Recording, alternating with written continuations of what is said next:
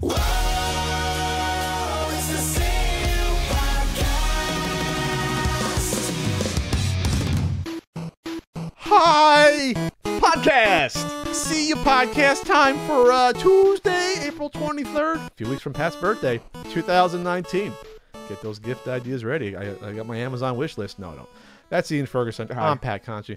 What are we talking about? We're talking about Ninja being one of the most influential people of all time, apparently. Yes. The 30th anniversary of the Game Boy. Extraterrestrials, rare Atari game on eBay.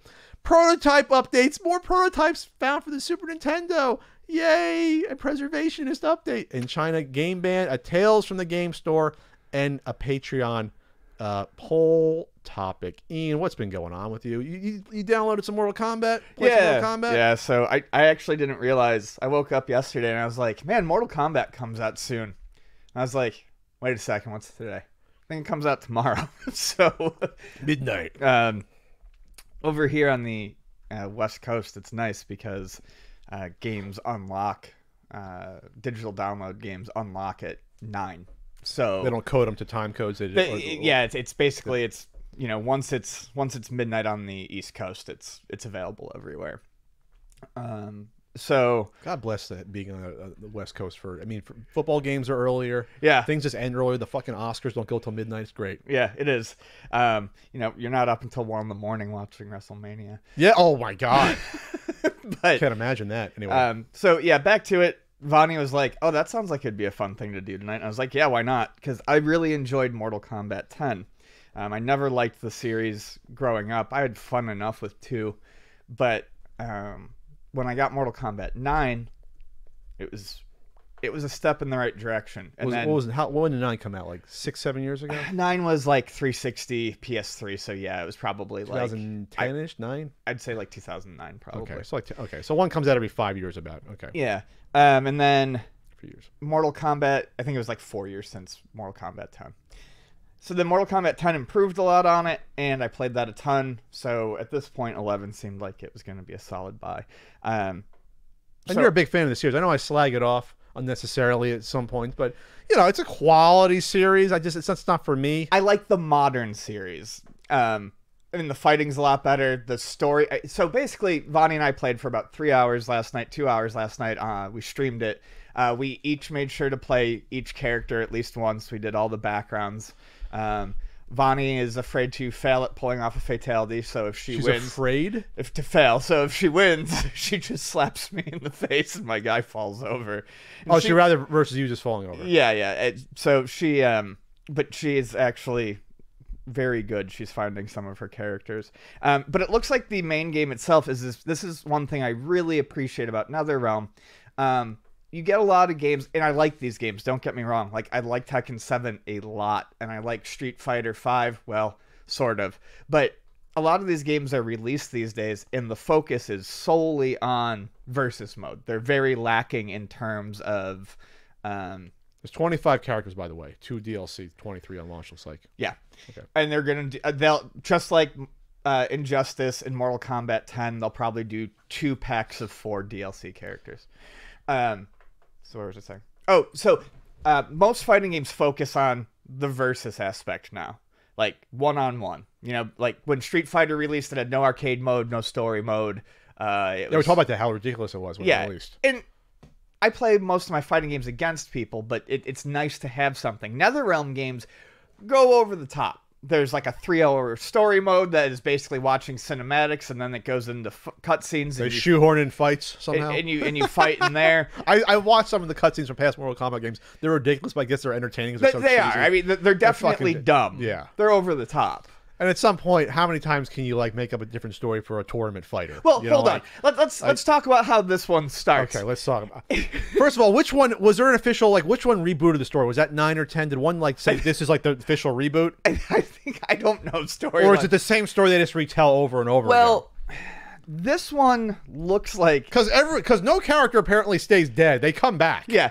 So I can't remember how 10 ended and led into this, but it does seem to be somewhat of a continuation because it starts with Shinnok in chains, and Raiden has gone very dark and gritty, And Grim Dark Raiden. yeah, Grimdark. Oh, I Raiden. saw this when the cheeser when he like just destroys him, right? Yeah, he destroys like Shinnok, and he cuts his head off, but Shinnok can't die. So there's this head just sitting there, and it's like talking but not making any sense. And then you can't hear it, and then like as it goes on, I'm only like maybe 45 minutes in it. I can't remember exactly why, but now the head is like trapped in the middle of a medallion and people are fighting for power. I have no idea. The story's ridiculous. They're- I just think it's funny that in a game that's all about killing and violence that the characters don't actually die. Well, the that's- roster's 90% the same. So then I don't understand like how I guess you got to you can't kill off these characters. I'm not saying you got to kill off half of them, but like a few actually die in the story, don't come back. I'm guessing maybe they have in the past, but not the main ones. Liu Kang, Raiden, Sonya, Sub-Zero, Scorpion, Baraka. Liu Kang's just evil. Johnny Cage isn't here. He died at the beginning of the second movie. He's still here. And the movies don't count. I'm just saying though, like none of the deaths are actually built into the story. No, the game is an over-the-top schlock fest. And that's another thing I've enjoyed about it. They've stopped trying to have it make sense. They don't try to make sense anymore. And they just have fun with it. And like I said, they've improved the fighting. So beyond the story mode. So how's this fighting improved? So in this one, so I'm not a fighting game expert. So if I'm wrong about Absolutely certain not. things, it just feels better. The combos are better. Differences that I've noticed between some main differences I've noticed between 10 and 11 so far. Moves feel a bit more balanced. Uppercuts aren't as easy to spam. The reach on the uppercut feels like it's been shortened a little bit. Sounds this ridiculous. way, so they have to be closer. That was something that I don't know if that's true, but that's certainly how it felt last night. Okay. Also, the way they changed their meter moves seems to be a bit better. Okay. The power meter stuff. The fatal blow, which used to be called the X-ray, is now built up in a different way, so it doesn't use your bar. One of the problems in Mortal Kombat 10 and 9, in my opinion, was you had this bar that would fill up. That would let you do like extra special versions of special moves or counters and stuff like that. But when the bar was full, that's when you would do your X-ray move, your big like comeback move. Okay. So what it did was it kind of, no one ever used the other enhancements that were there in 9 and 10. A lot of people didn't bother to use things like super move bursts and stuff like that because they were saving up for this X-ray. this big move. So now it's separate from the other, so you can now play around with those other mechanics. You don't want to get too fancy with your like meter moves in fighting games. I think I don't like having too many options. This one is perfect. Give me like two. So Give me like 1 meter. I can use it up when it's like half or like full. Like, do we really need that many options with it? So no, you don't. But that's why I think this works. It's one option now that's always there. Every fighting game now has some sort of comeback mid-match move. Sure. And then you get like once per entire match. And then at the bottom, a lot of so far, because I haven't looked hugely into it. Like I said, I played like 3 hours, but you can use it to enhance moves. So like if you do a down toward square, and then if you do down toward square and R1 at the same time, it charges it up and it does extra hits and things like that, which is fun. So yeah, I mean, you like it? Yeah, it feels good. Smoother than 10. Honestly, it's 10 was very close to very, very, very good. This felt a little off. Yeah, this is, I think, closer so far. Now, I've heard bad things about the grind. I've heard bad things microtransactions. Already? Apparently, NetherRealm came out and said we are going to rebalance the unlocks, essentially, so that too hard to get some. Yeah. How do you know that when the game just came out 10 hours ago? People playing in the mid hours of the morning to and unlock stuff? You can do matches and look at what's available to unlock in the crypt, and that's another thing that's fun about the crypt. The Mortal Kombat 9 through 11 games. Can I make a comment on the roster real quick? And Yeah. I honestly didn't know that there was someone called Cassie Cage. I looked this up. I thought it was like Johnny Cage's sister. So then I looked it up. It's the daughter with Sonya. But they're still both in the game. And Cassie Cage looks as old as Sonya does. So what's going on with like this time split differential where Johnny Cage should be 60 years old if Cassie's like 30 or 25. Like, it doesn't make any sense. Cassie's supposed to They be should be like, retired. Sonya and Johnny Cage should be retired somewhere. I think she's supposed to be like right around 20. But she's like a police person, it looks like. You can't be a 20-year-old police she's woman. a special forces agent. Yeah, so that takes like 35 years to get to that. Be a special forces person, or 30 years. Know. Not in the world of Mortal Kombat. I mean, she looks great. I mean, she looks like her mom and her dad, I guess. But when did they have time to have sex? I thought they didn't like each other. Is that part? I think they started boning down around 9. Is that part of the lore? They have a little sneaky sex somewhere? But where they survive the scorpion fight. So in 10 they were divorced, and then they got back together at the end of 10. Are you serious? Yes. Yeah, There's enough time to do these tournaments and then get divorced and come back and have a kid that ages. They started 30 off years divorced in 10, and I so think in 9 they had the sex. I don't know.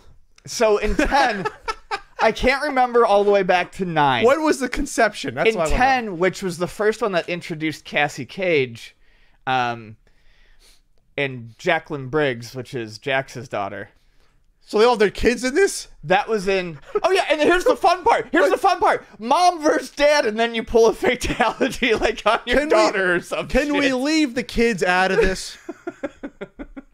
You want to make a better life. You don't want to drag your kids into Mortal Kombat tournaments. You want to provide... You want a better life for your kids. Yeah. That's what I think. Yeah. That's if I ever have a kid... You don't want the kid to go through this podcast. You want the kid to do a little better. Right. You know, I don't have the kid fight for their lives and be, have their heads cut off every 3 minutes. I just thought it was strange. I was like, that's bizarre to me, where you bring your family, siblings, and into a Mortal Kombat game. It's just weird to even be put in that position, isn't it? Or maybe some female players want to be able to kill their father in the game. That's fine. Get out some steam. That's fine. Then let's have the son kill the mom. Why not? Oh my god. Let's keep it equal opportunity here. That's all I'm saying. All right, so that's all for Mortal Kombat. Yeah, real quick on the Switch version, some early whatever controversy, because apparently the Switch download is 20 gigs. So if you actually buy the physical version on the card, you get the bare bones experience, supposedly with no story or anything. It's just like you can fight one-on-one. So if you plugged it in, if you put that cartridge in, and you turned it on without it being connected to the internet, and you played it before update, you would get nothing. You get like what we got, like the Street Fighter game, where it's like one-on-one fights with no one. Shit. So that's a problem now, because with it's 20 gigs, and I heard that there could be another update coming out which adds even more already.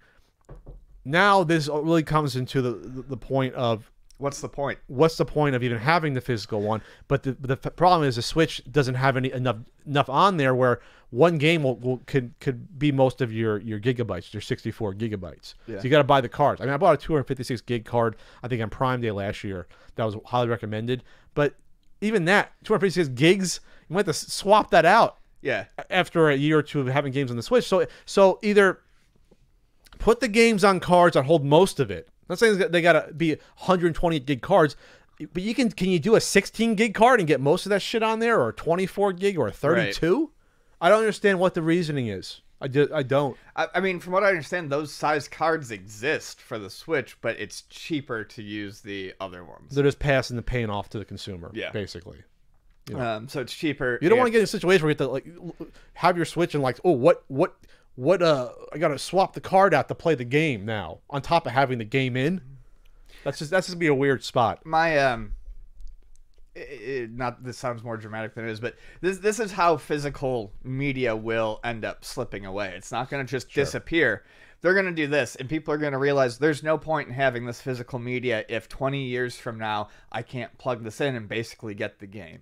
Yeah, they're forcing it to be crap. Once a physical purchase essentially just becomes a download with a box, which we've already seen and discussed on here, that's, I think, when people are going to realize, well, that I'm not going to the store. I'm going to sit in my living room and hit download. Sure. The other thing is, I've seen people on Twitter comparing, complaining that the Switch version looks like a PS3 error. They're doing matching screenshots.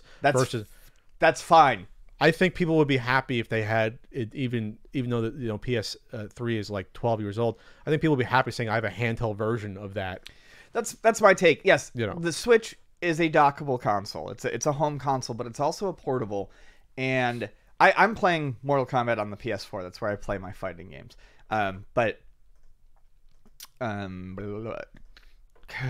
Oh, right. I mean, it was just a generation ago. We were hoping for even a remotely decent version of various fighting games on like the 3DS or the Vita or the PSP. Yeah. Mortal Kombat 10 on the Vita was not fantastic either in terms of its graphic quality. But you know what? It was Mortal Kombat 10 on the go. Mortal Kombat 11.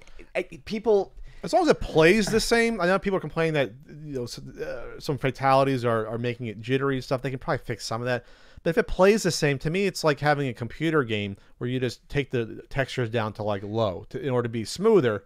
Right. I'd rather have an arcade port that is pretty much 100% accurate, but less graphical. Yeah. Less faithful in the graphics department than one that looks pretty and doesn't have anything. Or a total report where it's like a different game. And that's what we always used to get. Yeah. And that's not what we have here. So, yeah, I mean, people are complaining about what they should have known all the time, all along, which is the Switch is not as powerful as a PS4 and an Xbox One, and it does what it can. And it's on, and it's also portable. It's a little console that could, a little handheld that could. And then real quick, back in the news, and back in August, we talked about Filip Miucin, who was unceremoniously dumped from IGN for plagiarizing on, I think, 5 or 6 videos and articles for game reviews. And he came back with an apology 8 months later. And he's still been doing videos on YouTube now and then. They all get thumbed down to hell. Right. Because once you are a plagiarist, that's like a cheater. Yeah. You're kind of low. Your trust is misplaced at that point. So, I don't know.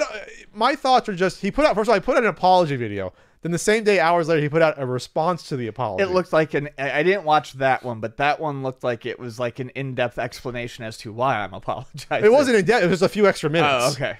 So the question is, I guess once you're outed in the public and you're embarrassed and you're thrown away from your job, you want to apologize, but you do that right away. You don't wait 8 months later, because by now most people forgot who you are. Right. You're not going to get your job back anywhere. And to me, it's just sort of I don't know. You can do whatever you want, but I mean, as far as I'm concerned, once you're like this in the community, outed as a plagiarist, you're sort of persona non grata, and I wish you luck in your future endeavors, but just do something else. That's my opinion. Just go do something else. That's kind of my thinking on it, too. His apology, as weirdly timed and as late as it is, without talking about him for a second, his apology is a template for a good apology. Sure, this video. He covered, I mean, he did not, he took all the blame this time.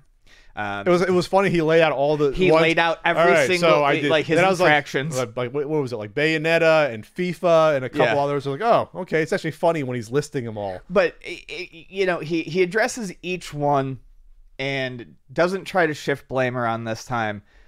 Acknowledges how the other people might have felt. It was a good apology in theory. But he doubled down back in August and went after Kotaku for spotlighting it, saying like, "Oh, they're doing this for clicks." It's like, no, we're reporting major news. This doesn't happen often, where a major website has to, like if it happens with like the New York Times, it's huge news. If a reporter gets taken down for plagiarism, which happened, I think like 10 years ago, someone was disgraced, a journalist. I think it was New York Times. So it's big news. It doesn't happen. Plus, it's like unthinkable for a lot of people that you would do that. You'd be that dishonest. Right. So I mean that's all. I mean his YouTube career is going to be where it is. It's not going to really. People are going to have like that weird sort of morbid curiosity, I believe, but I don't think it's going to go places now. It's tough to gain trust back on stuff like that. He blamed it on like, I got in over my head with this job, things like that. Well, then don't do the job. I mean, that's the only thing you can say. Don't rip people off. Say you need help. I know it's tough being a journalist at IGN. You probably weren't paid that much in an entry level position. And you want to crank it out. You want to do good, but it's not for everyone. That's for sure. All right. Kind of like tripe. Like what? Tripe. Tripe? It's not for everyone. Do we have that Korean barbecue? Do we ever get the tripe? I eat tripe, but I don't. I got intestine once. I didn't get tripe. Isn't tripe intestine? Well. Yes, it depends on what way it is. It's going to be honeycomb or... Okay, honeycomb intestine. All right.